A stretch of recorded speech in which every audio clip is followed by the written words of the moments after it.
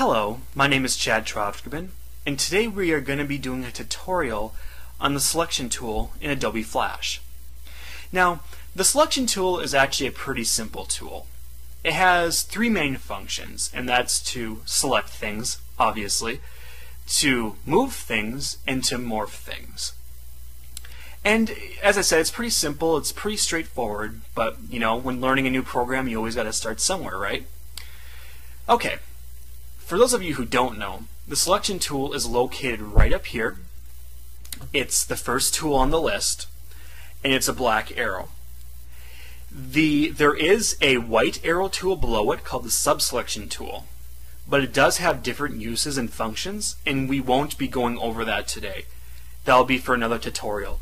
So try not to get them confused. It kind of can be confusing, but just keep in mind that the black arrow one, the selection tool, is the one we are working with today. Okay? First of all, in order to kind of see this in action, we're going to need to draw an object on the stage. So let's go down to the rectangle tool and select that, and then bring our cursor over to the stage, and then we're going to draw a rectangle. And in order to do that, you hold the mouse button down and then drag, and then you'll see your outline going on here. And then when you let go, you will have a rectangle to work with. Alright, let's go grab our selection tool, which is located right over here, and then bring it back to the rectangle. And the first thing we're going to do is learn how to select and move things. They kind of go hand in hand. So let's bring our cursor into the middle of the rectangle. You'll notice when I do this, a crosshair near the tool appears. It's kind of a crosshair with arrows on each end.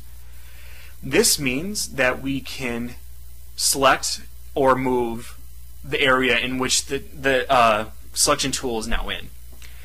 And so to demonstrate this, just click once right now where your cursor is, and you'll see that the fill in the rectangle now has white dots in it.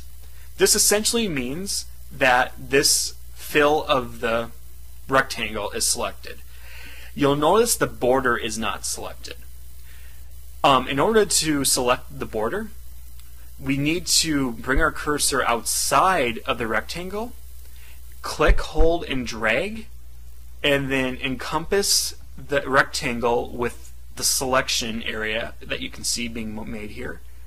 Let go, and now you'll notice that the border is also now selected because it has white dots in it. That's always how you can tell if something is selected, is if it has white dots in it.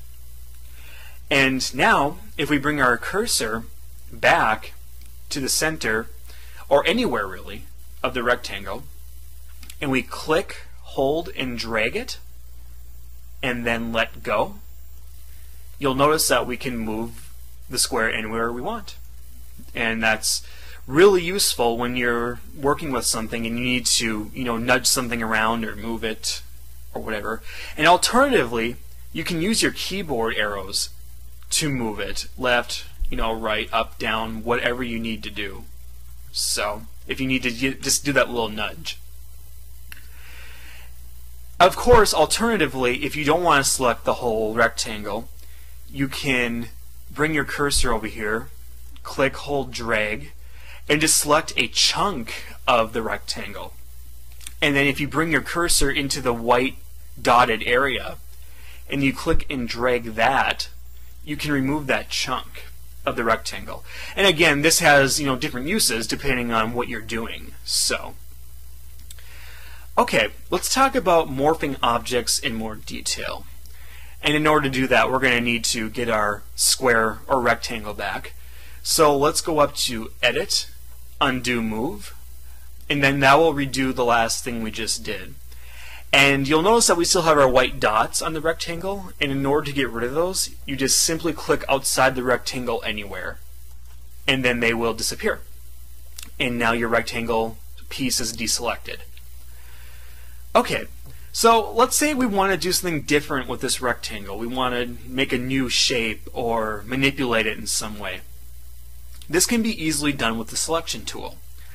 So, with the selection tool still in hand, let's go over to the left side of the rectangle and move in to the border until we see the icon change to where we see a little bendy line under the cursor.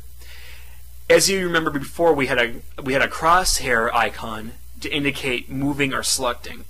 This time we have a kind of a little curvy line. This basically means that we can bend the line we are sitting on right now, which would be the left side line. So let's give this a try.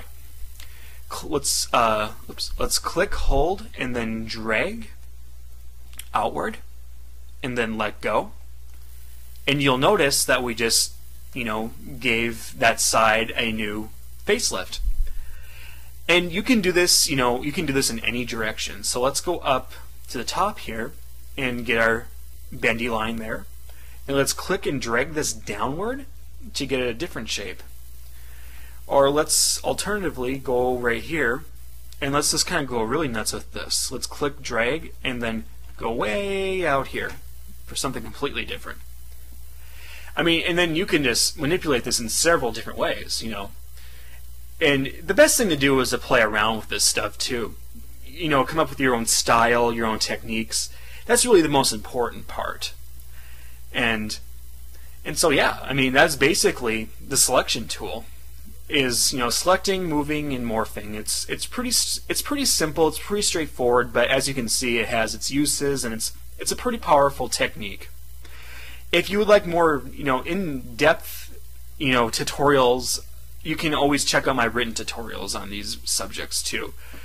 And if you have any comments or questions about the selection tool or anything in Flash, I'd be happy to answer it.